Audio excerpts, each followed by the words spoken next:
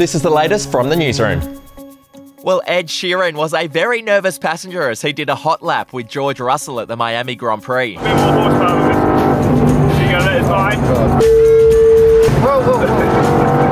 Footage has been released of the moment police confronted a radicalised 16-year-old in Perth who just stabbed a man. The knife-wielding teen was tasered before being shot and killed by officers.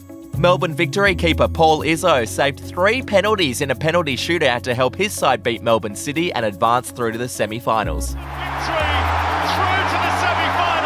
And British actor Bernard Hill, best known for his roles in Lord of the Rings and Titanic, has died aged 79.